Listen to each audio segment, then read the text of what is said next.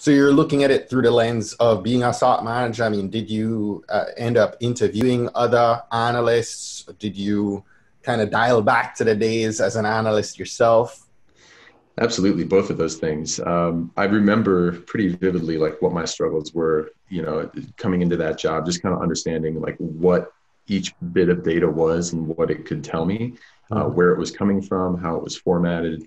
And that's all stuff that I definitely wanted to write into the course. And I'd yes, been talking to analysts along the way.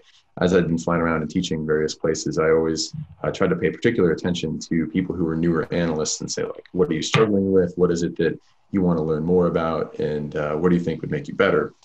And so I talked to a lot of people in that respect. And I also asked them what they didn't like about the job, which is what gave birth to some of the other contents in the course about making the job more pleasant because, SOC analyst tier one type stuff sometimes gets a bad rap. And so I had run the SOC at GSK in a certain way and the other SOCs as well. We all kind of worked together.